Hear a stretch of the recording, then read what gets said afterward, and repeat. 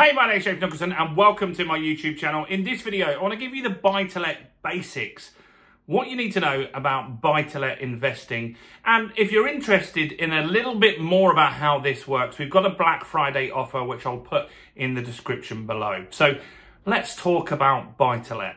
Well, I've been a property investor myself for around 25 years now. I started investing in 1999 and I always wanted to have my own property. Back then, I was working as a Burger King manager and I was working in one of these Burger Kings next to a little chef, and I bought my first studio flat and I bought it for £45,000 in Dorking in Surrey back in 1999. In fact, if you want to see that property, you can go back to the older videos on this channel when I turned that studio flat into a one-bedroom property back then. So that property was somewhere that I lived for a period of time. And as it went up in value, I created equity in the property. So we bought the property, purchase price £45,000. Now, today that property is worth £250,000, but it wasn't always like that.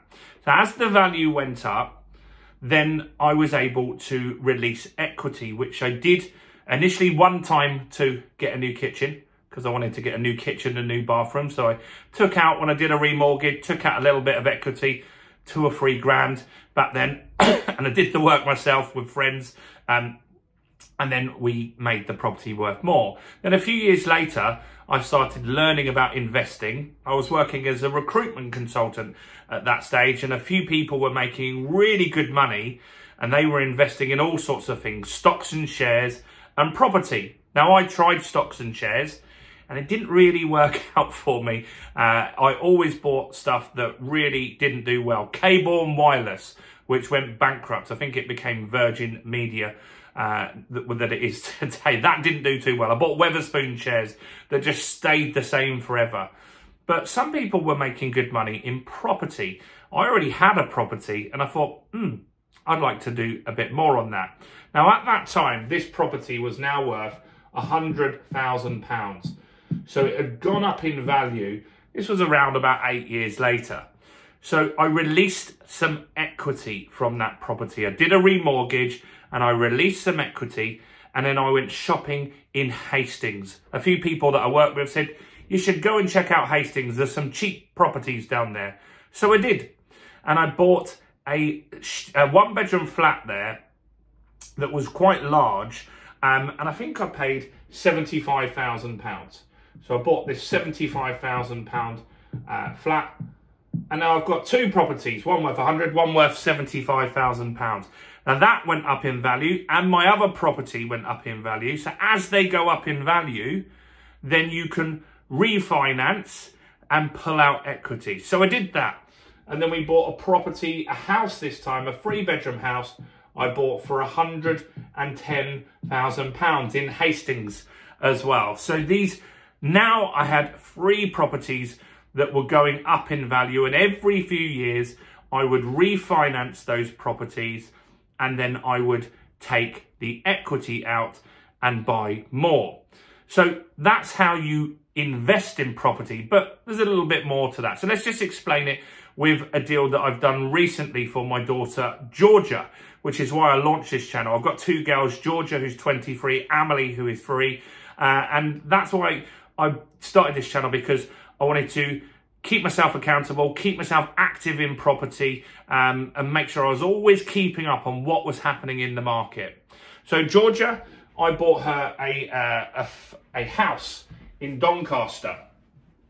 So we bought a property in Doncaster for £60,000. You can see this property on this channel as well. I recorded the videos when we were doing that. So we then needed to refurbish the property. We bought this at auction. And so we bought it at auction for £60,000 with all the fees and the tax, and the refurbishment came to around £15,000. So this we bought cash. This was money that we had, and we got that £75,000 by releasing equity equity from some of my Dorking properties. That's how we got the money. I didn't save that money. Once you've got the initial pot of money, it just gets easier to release equity. So we're in this deal now for £75,000. And a few months after we did the work, we got it revalued, that property. And this one just seems to work quite well. It was revalued at £100,000. Now, on a buy-to-let property investment, they will lend you 75% of the value of the property. And this worked out quite well for us. So it was £75,000 they would lend to us. So we got all of our money back in this scenario. And then we were able to go shopping again. So we had no money left in that deal in Doncaster. And then we went shopping again and we bought a flat in Dorking in Surrey, which I've also documented on this channel. So you can see the purchase. A very light refurbishment was on that one. We bought it for 235, just got valued actually today for 250. So it's gone up a little bit in 2 years. As you'll know, if you watch this channel, the market has been fairly flat for 2 years, but we did a little bit of improvement. That's why we got about a 15 grand increase in that property. So we bought a second property, and that's called a process called buy, refurbish, refinance, rent. So what we did here, we bought a property for £60,000 at auction. We refurbished it. All our legal costs and everything involved in that took it to £15,000. We refinanced that, as in we got a new mortgage on the property and they said, it's worth 100, we'll lend you 75. Now we didn't, let's just be totally transparent here. We didn't get every penny back.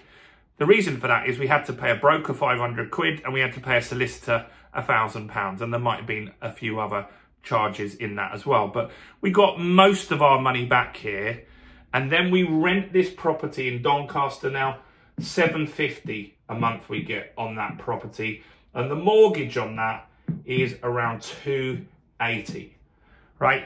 So that's a pretty good deal. You get all of your money out and then you go shopping again. And that's one strategy. It's called buy, refurbish, refinance, rent. And we teach you that in the fundamentals of property investing. So there's a link where you can get this on a Black Friday offer in the description. It's the cheapest it's ever been. It's £25 just for this week. So make sure you grab that. So this now gives us kind of passive income. Kind of. I say kind of. So I don't manage this property. I get an estate agent to run it for me. But I do have to do a few things every year. So the estate agent will call me if there's any maintenance, which doesn't happen too often because we just refurbed it when we bought it. But sometimes something might go wrong. So they will call us on that. So we'll have to deal with that. And we've obviously got to deal with accounts each year as well. So the accountant will have to get everything ready and make sure that's ready for the accountant. So it's mostly passive, hands-off investment. So what other things do we teach you in the fundamentals? We talk about things like how to find these types of property. This one was at auction. How do you get off-market deals? How do you get the numbers right? That's very, very important as well. Should you buy a property in a recession? That's very apt at the moment because potentially the UK is going to go into recession in 2025. The good news is that properties, there are deals around at the moment. There are landlords that want to leave the market. I'll tell you in the fundamentals of property investing that you should invest in a company now because landlords that own it in their personal name, this is invested in a property company called Georgia Lawton Properties. That means that it's much more tax efficient. We'll teach you that in the fundamentals as well. But there are landlords that own it in their personal name that have huge tax bills because it's not very tax efficient to own it in your personal name.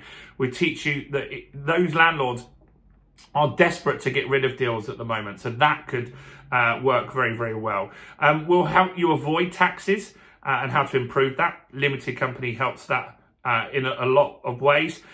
We'll talk about how to buy a deal. You've got to take the emotion out of it. How to buy at auction, how to buy at modern auctions. You've probably seen those as well. What agents you use. Should you buy with cash? Should you buy properties in bad condition? Yes, that's a good way to do that. What we want to teach you is how to add value to a property. See, I bought this property for 60 grand, and within 6 months, it was nearly doubled in value just because I did the refurbishment and I didn't overspend on it. That's very important, that you don't overspend. The actual refurbishment was probably around 12, and that meant that really we had the uplift in the value. That's very, very important. We'll talk about solicitors. We'll talk about surveyors. All the stuff that you need to know. EPCs, roof, mines, ransom strips, Japanese knotweed. There's tons of stuff. How to get property below market value. I'll teach you all of that. I'll also teach you how you can sell deals if you can't afford to buy it. You can sell a deal. That's included in this. And also a strategy where you can buy a property for £1. Let me tell you how that one works quickly. So let's just say that you have a landlord that you found and they want to sell the property. They're desperate to get rid of it because the mortgage rate's too expensive for them. They're not getting enough rent. The tax is too much for them. But they need to sell it for £100,000 because that's what the debt is on the property. But right now, maybe the market's a little slow. So in order to get that sold quickly, they'd need to sell it for 90. They can't sell it for 90. It's not going to work for them. So you agree that you'll buy that property for them for £100,000. You get a contract in place called a lease option. That gives you the option to buy that property in the next whatever period you pick, but normally around 7 years.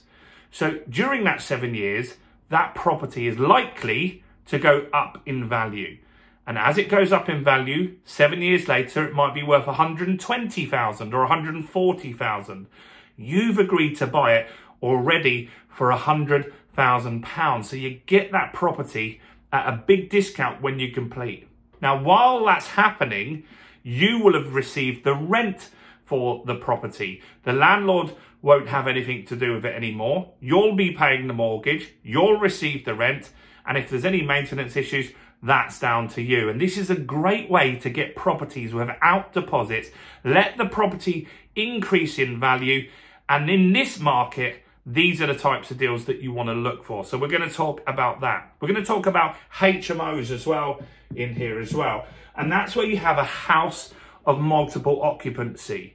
Right now, rents are going crazy. So people need cheaper properties. And a lot of people are renting out on a room-by-room basis, like student accommodation. Or maybe someone's got divorced and they need a short-term rental, but they can't afford an Airbnb. And you can provide high-quality HMOs. I'm not talking about being a slum landlord here. I'm talking about high quality, so you get good caliber people. And you could get a property where you could rent the rooms out. Let's just give you some easy numbers. Let's just say you could get £1,000 if you rented out a 3-bedroom house. £1,000. Now that property had 3 bedrooms, but 2 reception rooms, a dining room and a living room. You could convert a dining room and a living room. I'll tell you in the fundamentals of property investing how to do that. It's quite simple. Put a bed in the room and make it a bedroom. You could convert that into a 5-bedroom property then, rent the rooms out for £500, and instead of getting £1,000 a month, you would get £2,500 per month. Now you would then, in that scenario, need to pay the bills because it would be including bills. But in that scenario, you'd make 1,500 quid extra. And out of 1,500 quid, your gas and electric's not going to be that much. You've got council tax, TV licence and a few other things to pay. Or some people are even charging £600. These are northern HMO prices. Down south, Leatherhead Council, which I'm speaking to at the moment, they will pay £950 per room per month to an HMO. So that's something to look for as well. We're also going to talk about getting paid, how to make sure that you get paid your rent on time. That's very, very important. And what are the best types of investment? Should you get flats or houses? There's tons of things in the fundamentals of property investing, and it's 25 quid once, just once. You don't have to pay again and again and again, and you're not paying thousands of pounds and sitting in a hotel getting pitched at like everybody else. So do check that out this weekend. It's the cheapest it will ever be. Price will be going back up next week. And do check out all the other content on my channel, including this video right here.